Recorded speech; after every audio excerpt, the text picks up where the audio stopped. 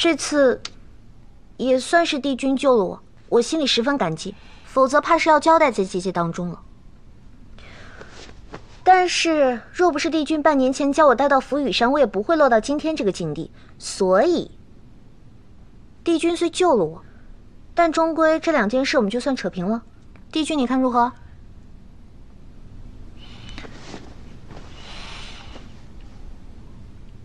那你一直介意的，我隔了半年才来救你，以及我变成斯帕骗你的事。哼，你还敢专门提这2件事？不愧是帝君，真是太有胆色了。这2件事，帝君佛法修得好，我如何看不过也就是一种看法罢了。万事皆有万事的因果，帝君又何须追问呢？比起来，我倒更想问问帝君，方才我是因为病了，才会不清醒的往你身上贴上去。你推开我一次，我就不会再贴上去了。你为什么不将我再次推开，反而还要等到我出洋相啊？你主动投怀送抱，我觉得这件事情挺难得的，我干嘛要推开？帝君，你以前可不是这么讲理的人。我不想讲理的时候就不讲，想讲理的时候，偶尔也会讲一讲。总之，非常感谢帝君的照拂，给你添了不少麻烦。也不知道现在哪个时辰了，小云这会儿可能会找我，我先告辞。哦，我记得你小时候因为走夜路而掉进了石屋，从此再不敢走夜路。不知你仔细瞧过外面的天色没有？天已经黑了。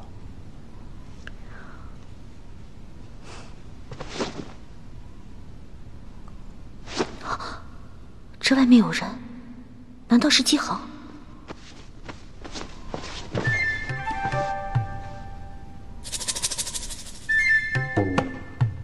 看样子真的是。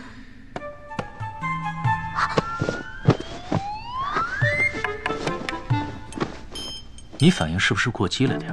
嘘！我刚刚在门口那儿看到一个人影，这个时候来找你只能是季豪。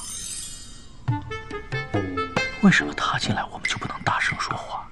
他要误会了，你要怎么跟他解释啊？我为何要跟他解释？你不怕他误会吗？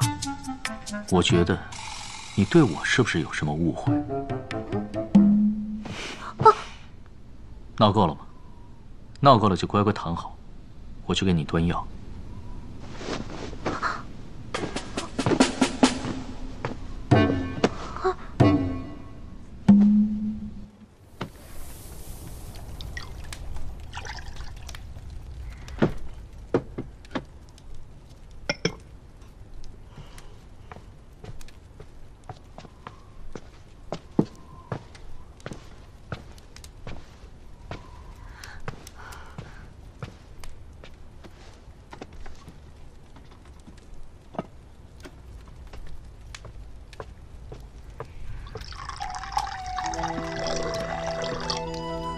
老师，我一同断续。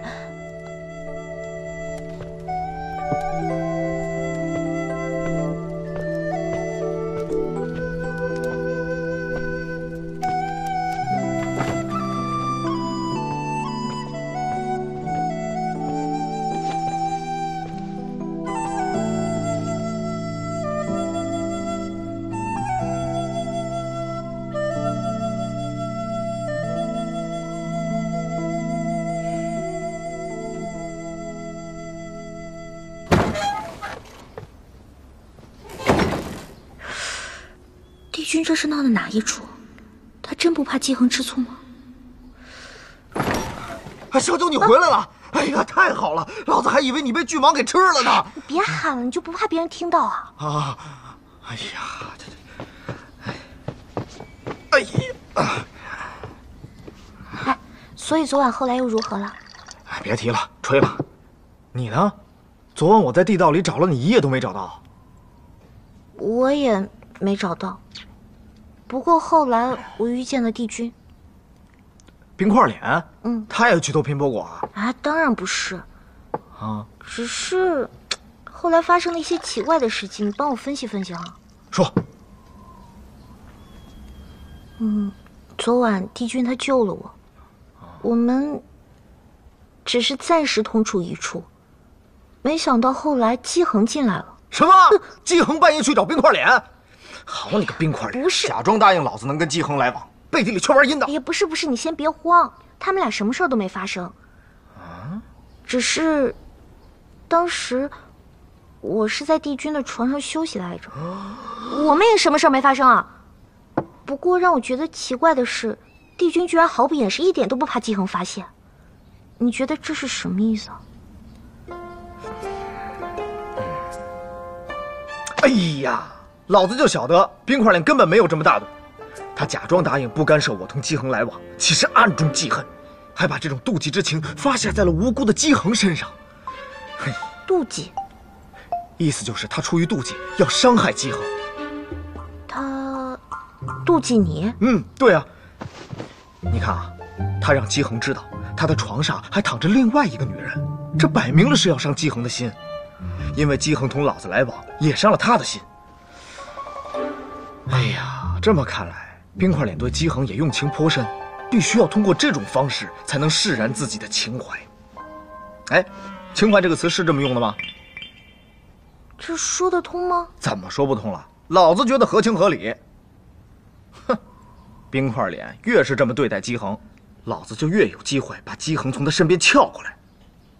老子觉得自己越来越有戏了。算了吧，俗话说宁拆十座庙，也不能毁一桩婚。你懂什么？毁成了的那不算什么，毁不成的那才是真正的姻缘。真没想到，这情爱之中竟还有这么多弯弯绕绕的心思，而且这些心思还都能环环相扣起来。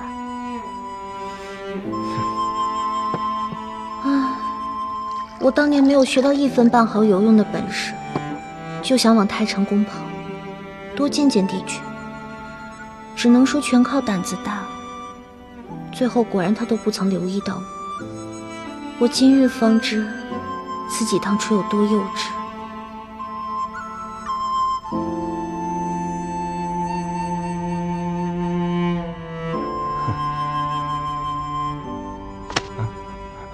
杨军，思明，你干什么坏事了？怎么一脸坏笑？没有，小仙刚才想起了小殿下，想起凤九。哎，小仙想起了初识小殿下的时候，有意思。那时候他看起来聪明伶俐，胆大包天，什么祸都敢闯啊。可为人却十分天真。你跟他说点什么事儿吧，只要煞有介事几分，保管会让他上当。